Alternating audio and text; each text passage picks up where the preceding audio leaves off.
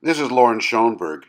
I'm kind of chagrined almost to share this interview, and I'll tell you why. I was in my mid-20s when I was introduced to Artie Shaw, and I went out, heard his new big band led by Dick Johnson in Westchester for a couple of nights, and then asked him if I could interview him for my radio show that I was doing at WKCR-FM at the time. The amazing thing about this interview is his willingness to talk, to argue, to think with a kid in his mid-20s who had not thought things out too clearly, and I must say he suffered this fool quite gladly. But nonetheless, this will give you an insight into the mind of Artie Shaw. First of all, are we on now? Yeah, we're on. All right. First, I ought to make a point. I think, I do these seminars out in California. You teach in order to learn. If you don't learn, you're not teaching well. And by learning, I mean you're hearing whether you are or are not communicating what you mean, and you're hearing whether the communication is or is not on the button. If it isn't, it's very clear to you that maybe you haven't thought your way through. So teaching is a very learning experience. I've learned several things during these courses that I've been doing. It's been the last 10 years I've been doing it. Before that, I did a lot of lectures. I went out on lecture tours. Now, I don't like to lecture because you're presuming too much when you lecture. I don't know what those people expect from me. I mean, as you said, there have been many facets to my life. And usually I start out by laying out roughly, here I am, this is how I got here, this is where I am right now. And what would you like to hear about? So they ask me questions. Sometimes one question, sometimes three questions can provide the basis of the whole lecture.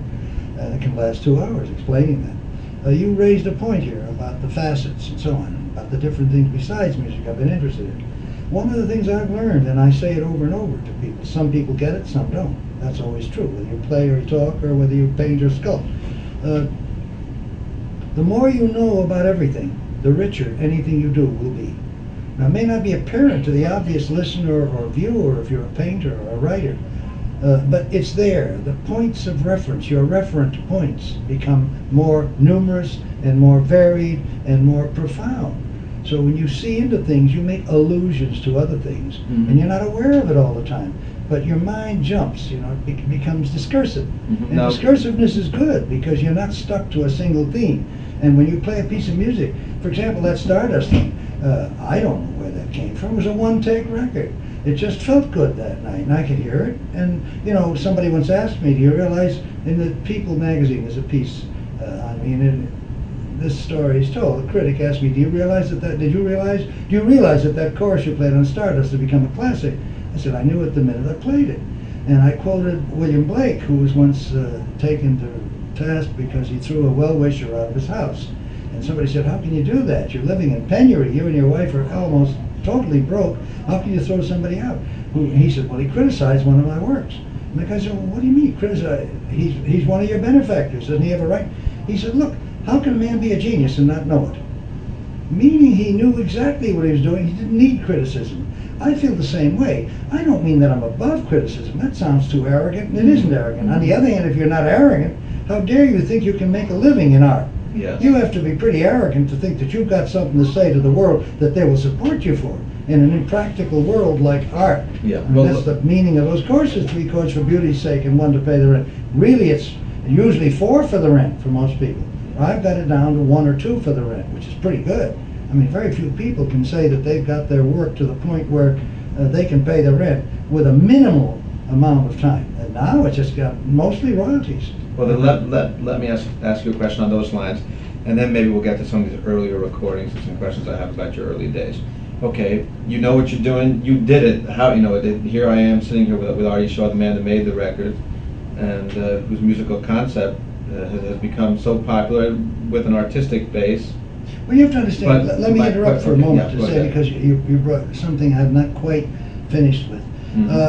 When I talk about arrogance and I talk about doing what you have to do, and that, I really mean that I am trying, I know what I'm doing. It's taken me most of my life to find out what my particular thumbprint is. Most people don't understand it, but that's what an artist's job is, to develop himself into his own personal thing in public, unfortunately. He has to do the development in public. So we take people very often, we scold them or we chide them for not doing as well as we think they should.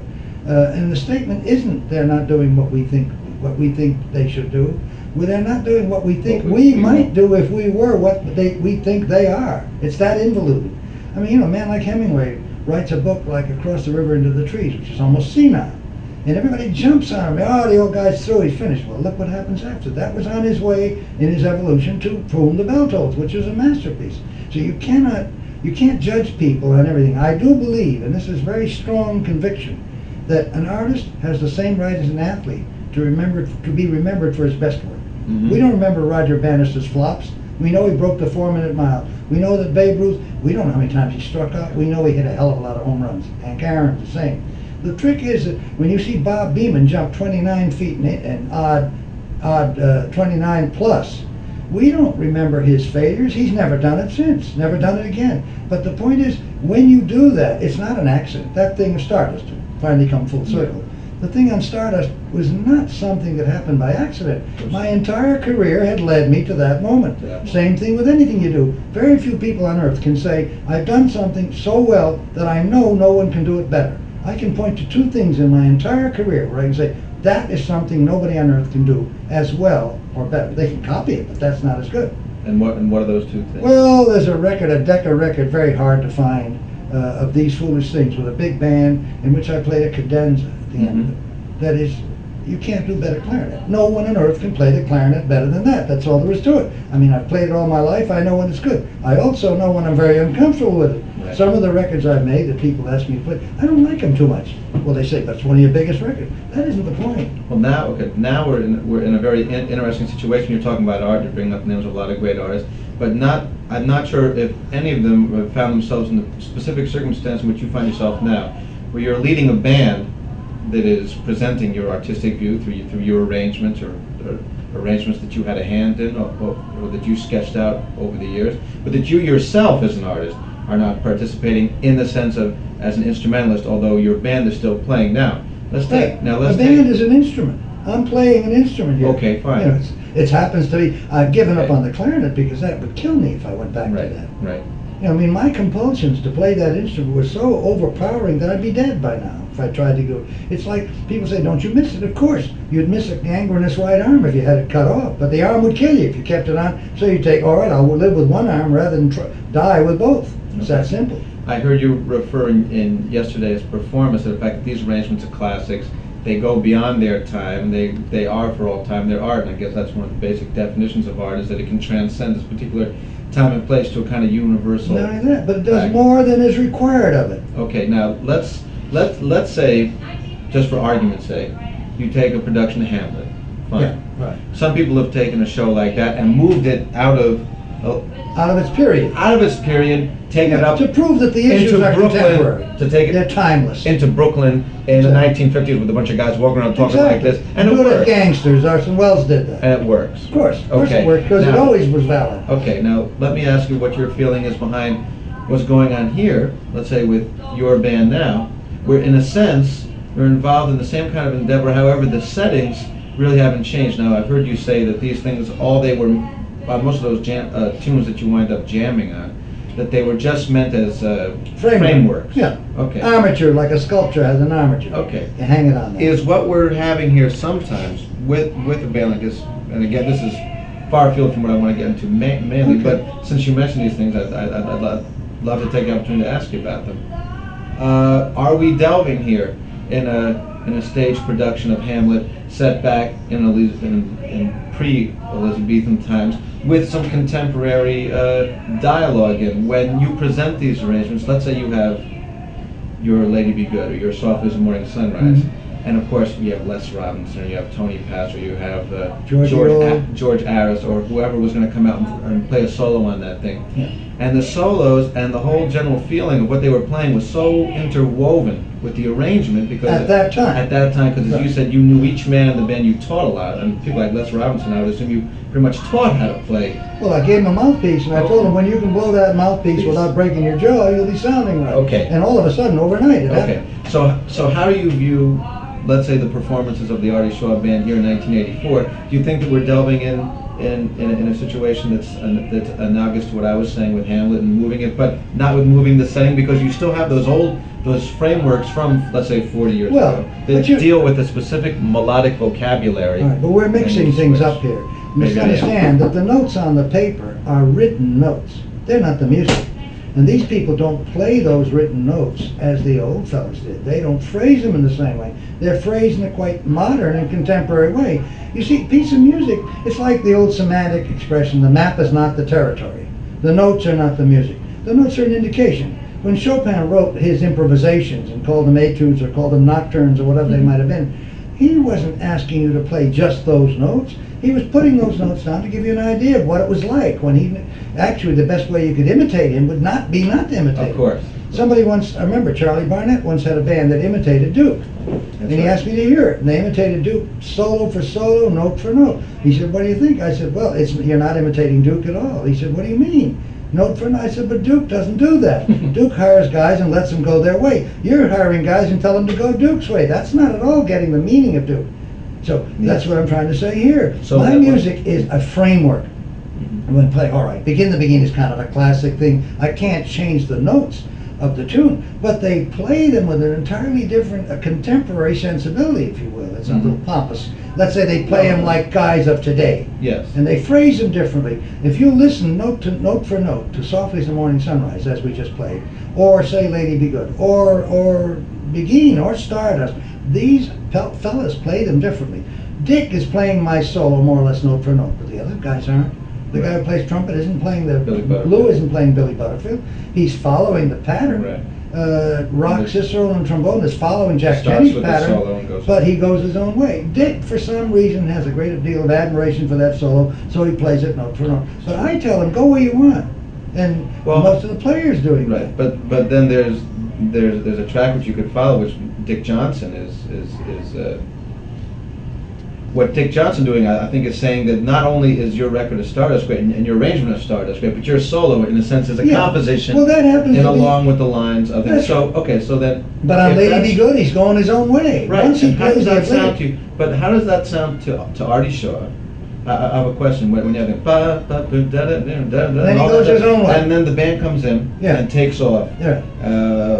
For me, that's very gratifying because it proves the validity of the concept. An arrangement's only a concept. You take Beethoven's Fifth, let's say, and use contemporary techniques. No, you can't compare the two things. However, it's quite possible to conceive of playing, say, a Paganini Caprice and playing it with the modern techniques and playing it differently. I'll tell you this much: nobody plays the Mozart Concerto at the tempo he originally had it at. That's true. Because modern instrumental techniques have improved. The instruments themselves respond quicker, so you can play them at different tempos. Also, you can play within the confines of what the composer intended. There's a lot of room for difference. The difference between a Furtwängler or a Toscanini or a Bruno Walter or a Solti, a version of the Beethoven Fifth, would be astounding. Yeah, but in a much more subtle way. But a much more subtle way, and in a very much more minute sense than the one we have. In other words, you're saying the road is narrower. There isn't as much room to move from side to side. It's narrower, but it might be greater because, as you know, when you're dealing in such subtlety, there might be room for more change if you're dealing. Exactly. But see, we're talking about qualitative thing here, and it's very difficult to get into this without getting highly philosophical and technical.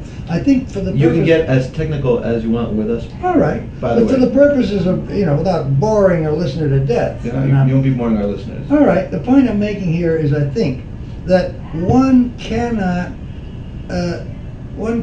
stick with the actual interpretation of 38 in 1984. So when we play tunes like, just now we played Moonbook, we played the chart, but it's a different sound. Even the instruments, even the way they play today. These guys are differently trained musicians. They're conservatory trained mostly. Most of them are Berkeley or whatever schools they've gone to. So when they play, it's a much different bite. The other thing I must make a point on is, in the old days, in 38, when I did a lot of arrangements for my band, let's say Back Bay Shuffle, which we haven't played here. We've played it once or twice now. We change tunes so we won't bore ourselves to death. The audience would be happy if we stayed at the same set. But let's say Back Bay Shuffle. It ends on an E flat for first trumpet, high E flat on trumpet, which means D flat concert. Okay. In those days, when I wrote an E flat, I knew I was stretching a guy to his outside limits. He could barely make that E flat, so I wrote it only at the end of the ba ba ba ba. That was the E flat. All right. Today, these guys play G's and A's and B's above that. So today, they don't just play the E flat. They say, "How do you want it?" My guys could just barely get through it. The same thing with many of the technically difficult things we had. If you listen to an arrangement like, say, My Heart Stood Still, the last chorus, the trumpets go da da da da da da da da da da. That's very hard for trumpet players to do. Today they do that like walking because they, I was fooling around with one of the guy's trumpets the other day. The springs are different. Ever since Dizzy and that whole rapid fire school of trumpet player came along, the springs on trumpets have changed. The manufacturers had to change the instrument to meet the requirements of the musicians. So things have changed. It's not very obvious, but it's there. When you hear this band now, if you listen to any of the arrangements we play, I don't care if it's Stardust or any of the classic ones, any of the so-called standard brands ones, you listen to the old record, listen to the modern one, it's a totally different thing. Summertime's a totally different thing. Yes, it is. Now that was written in '43, that's 41 years ago. Now, neither Eddie nor I knew we were creating a lasting form of art. I once in a while say to the audience, it's a very gratifying feeling to realize that you've created a fairly durable piece of Americana, which we have, but we didn't know we were doing it.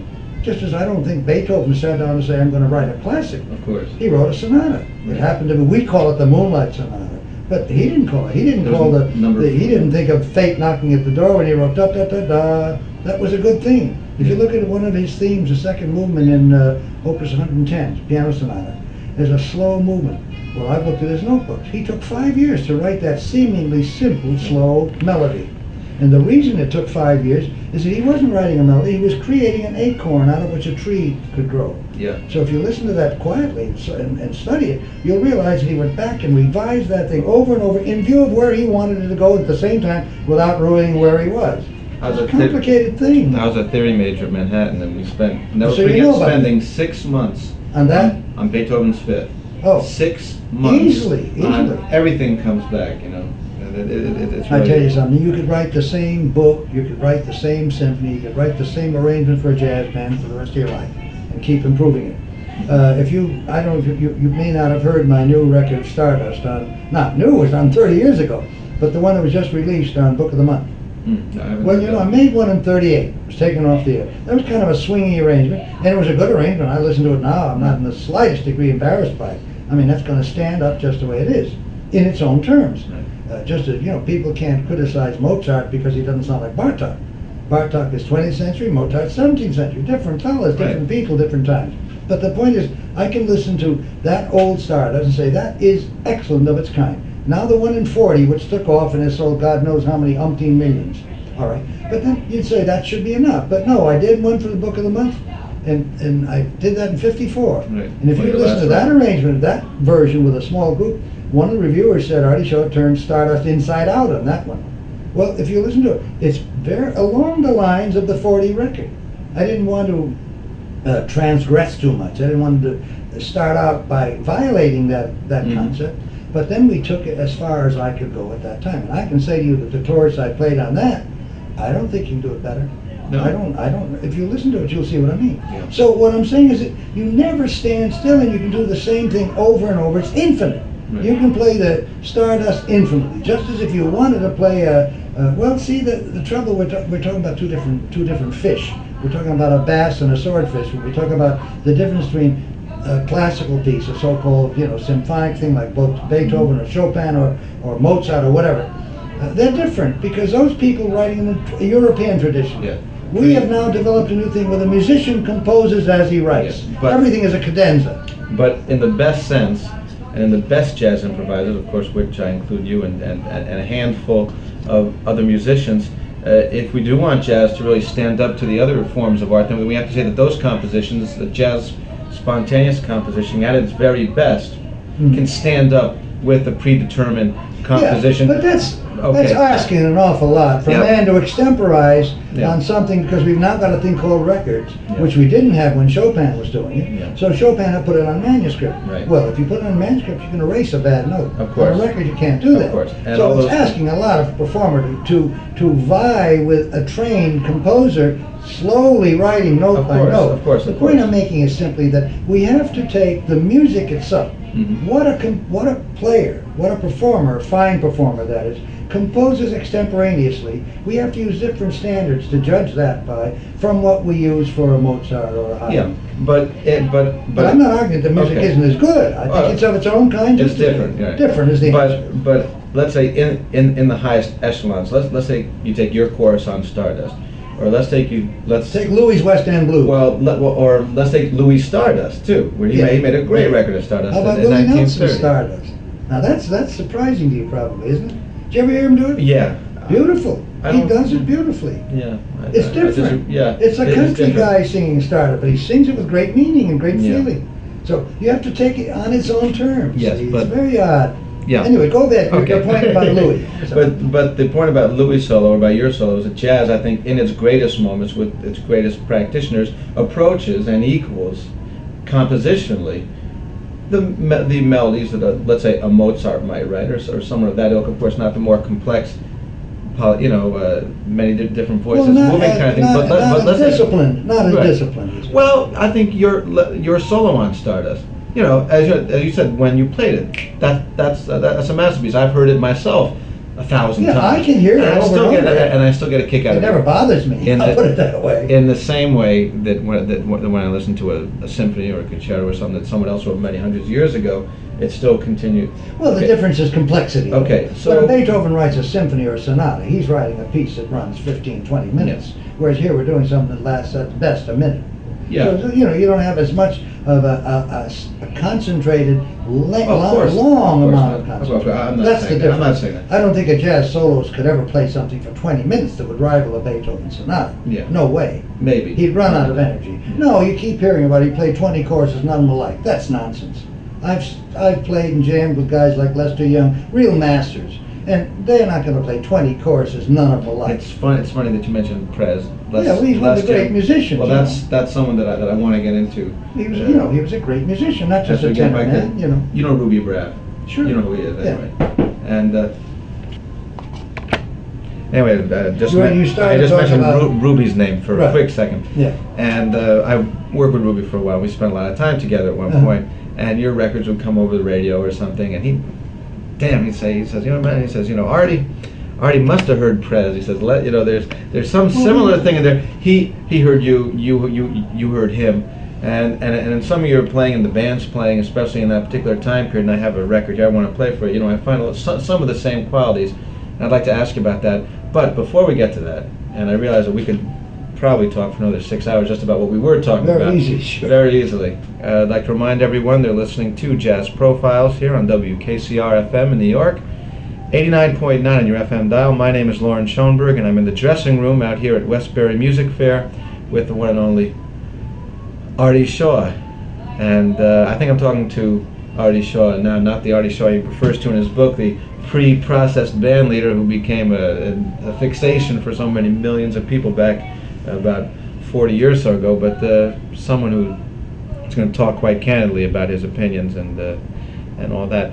Artie, I'd like to go back now if we can, and believe it or not, I'm going to assume that most of our listeners have either read your book or are at least familiar with your story in some sense, so that we don't have to go into all the background that you go. Yeah, the vital statistics are kind of boring to go into now. Yeah, well, and also you're very, very candid opening up of your life and about what you were feeling. I want to let you know that for myself and many other younger musicians and people, a book like this kind of explains about a lot of things that are going through our heads too. Know that you went through it so many years earlier. It's been a great help, this book. We're talking about The Trouble of Cinderella. But to get down to musical points, and again, talk as technically as you feel comfortable with, let's talk about your clarinet playing, about how you started on the alto sax, and you had to learn to double on the clarinet in one of the bands you played in, then you picked it up. At first it was awful. And pretty tough. I asked Dick one time, Dick Johnson, who was leading my present band, I said, Dick, I've been asked by many people, why do you think the clarinet is no longer as important an instrument in modern jazz playing? And Dick said what I've often said. It's too hard. Because it's too hard. Too hard with the New England accent. The fact of the matter is, I believe it's not only too hard, but it's an instrument you can't fudge, you can't fuzz it. No. It's the name clarinet means clear. It comes from the word cloudy, clear. See, on trumpets you can fuzz notes. Listen to Miles, listen to Diz. They fuzz a lot. You can do that with a tenor. You can do it with a baritone. You can do it with an alto to a degree. Trombone is very good for fuzzing notes. Right. Can't do it on a clarinet. No. And for some reason, see, piano even, you can fuzz. I remember Hank Jones once played with me, you make a mistake and then repeat it to make people believe you meant it the first time. Right. Well, and of course, part of jazz is making mistakes and taking the mistakes where they lead you, Right. and making them into something you wouldn't have done without the mistake. Right. That's something I learned that when I was 15. Right. I mean, I learned the principle of it. If you make a mistake, don't look back. Use the mistake. Take and say, where did that tell me I should be going? Is that the same thing as saying that there's no such thing as a wrong note as long as you know where to go from it? Well, and it's how to wrong in just- your original intent. in the original intent, But if you you're can justify improvising, it. you make a new intent out of it. Right, So you yeah. say, all right, I hit a B flat where I meant to hit a B, so I will go from the B flat to a B into the D above it and go to another And chord. that's like life itself, and that's a Precisely, and- philosophy well, of living too. The If you Chinese can- have a way of telling fortunes by throwing down at random a bunch of black and white sticks, and they land in a certain configuration on the floor, Mhm. or on the rug, or wherever it is, and you look at that, and that tells you fortune. So if you were to say to a Chinese guy, but that's totally random, how do you know? Life is totally random. You walk out in the street, and suddenly a truck comes by, and you're dead. That's Yeah. the end of your life. That's random. So all of life is to some degree random. It's what we do with it. We make our luck to a great degree. That's true. And in jazz, you're making luck all the time. Yeah, well, jazz has very interesting philosophical attributes to it Of course, this when is you one think of the, about it. you That's know? one of its reasons Yeah. for being valid. Right. Another point about that is that if you do learn how to utilize the random part of existence, Mhm. you're learning how to cope with living. Actually, That's true. In a microcosmic way, we're talking about the whole ball game. That's right. So let's get you back with the alto saxophone, and of course your inspiration, seeing in a vaudeville house someone play Oh well, play that tune. It's like that was childish. scene out of a movie almost. Yeah, that was a childish inspiration, but But it was valid. it worked. started. You know, it proves something, that the motivation doesn't matter as long as you do something good. Right. As long as something good comes out of it. If the motivation leads you to something bad, then it's a wrong motivation. That's Right. wrong. If it Right. leads you to murder, like it did Manson and that group, then it was a motivation that had no value. Right. But if you have a motivation that's social and it takes you somewhere, why not? What's the difference? Someone else could have seen the same saxophone player and gone to a store and stolen one, and Well, that's the same or, motivation. Or, having or it gone back, out you and know. said, I don't care about the saxophone. I want to be up there with those lights with those pretty girls and Right. become a rapist. Yeah. Who knows what you'll lead to? I think it's largely a funny thing on that subject of luck and random for a moment. I was asked to lecture to a group of people at Santa Barbara called the Santa Barbara Screenwriters Association. Now, I do a lot of lectures about writing and about living in general, and they tend to get semi-philosophical. And in this particular instance, I really didn't feel I should be there. I fought the idea, but they said, no, you